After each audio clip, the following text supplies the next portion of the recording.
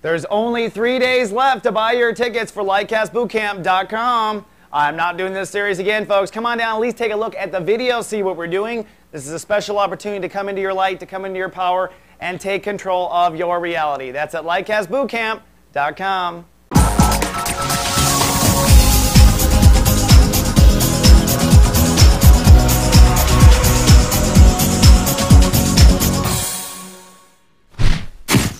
Hello, Your Royal Majesty, and welcome now to Wednesday. Well, partly cloudy and pensive today for the royalty of the zodiac, but before I say that, I do want to say happy birthday to the Royal Queen, Julie Zipper. Happy birthday, Julie. Julie's a beautiful light and has been with us for so long, and I just want to send my love and gratitude to this beautiful angel. Happy birthday, sweetie. The entire garden loves you like crazy. And she has a Libra rising, so partly cloudy and cool, Julie. We've got a moon in Libra, so emotions and thoughts are mixing together for the Leos. And you know, this is where Leos tend to fall out of balance. Your mind. You slip in your mind. That's what Saturn in Libra is about. Getting that mind and attitude on track and learning how to make good decisions. Okay? This is a time to be decisive. And you know, if you're empowered with the decision-making criteria, it's all good. And you know what that is? If you love it, aim that way.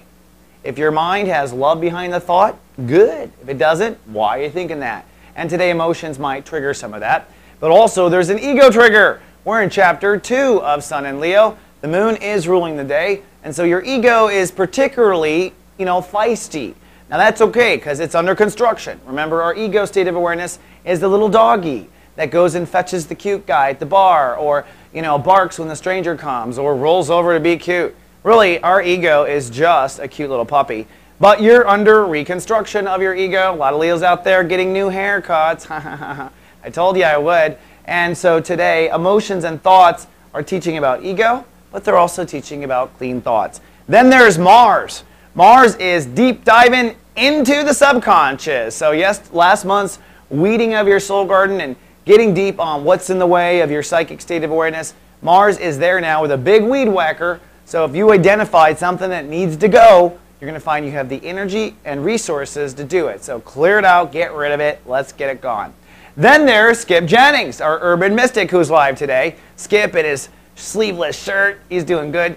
Diving into love vibration, looking like a stud, and talking about expanding love vibration. And exploring love vibration. Of course, he's got a 7-day challenge. That's good. Can you hold love vibration for 7 days? And an affirmation for you today. Don't miss him. He's live everywhere we are shining. Well, my Royal Majesty, that's all I have for Hump Day. But I will be back tomorrow to play. Until then, live, love, be.